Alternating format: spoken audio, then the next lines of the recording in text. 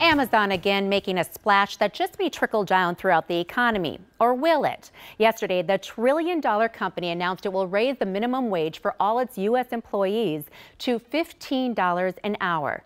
But how much is $15 an hour really, especially here in Minnesota? We sat down with someone who works within this reality every day.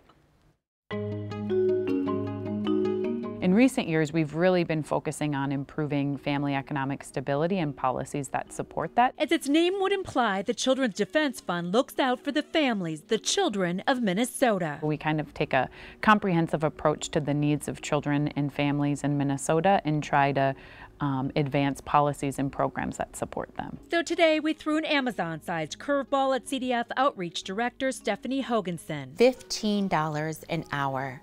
What does that mean for an average person, particularly here in Minnesota? For a single worker, that's just over $30,000 a year if you're working full-time.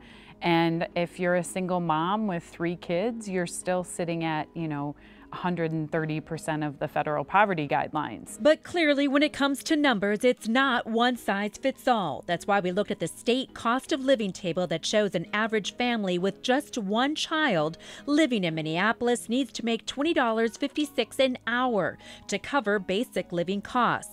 Hoganson offers another indicator that accounts for public programs and tax credits that can work with wages to lessen the burden. And therein, she says, lies the secret. We have to kind of think of it as wages and work support programs working together to support families and communities and ultimately employers as well. Think Medicaid, child care, and food assistance programs plus wages tackling day-to-day expenses.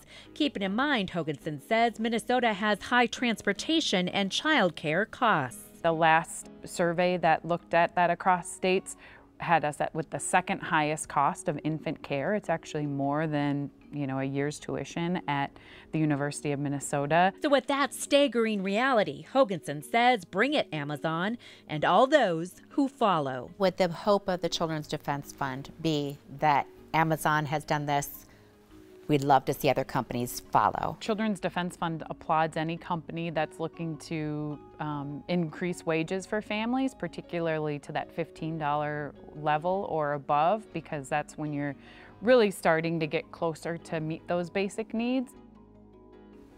Meeting those basic needs and also helping the future workforce as well. Better education, better even nutrition will help our children. Right, and as long as we keep perpetuating, the working poor, even if you had 2 of those jobs, think about that. $60,000 a year, you can make a go at that, but you'd have to have 2 people doing it. No one person can work 24 hours a day, and parents. No, and some people try to get pretty close to that. Yeah, they work multiple jobs, they're trying to do their best, raise children on their own, and it's just impossible. And so it needs to be a really complicated equation, if you will. Right, well, here's something that it's got me thinking, and that's always dangerous. There is a Facebook post that's picking up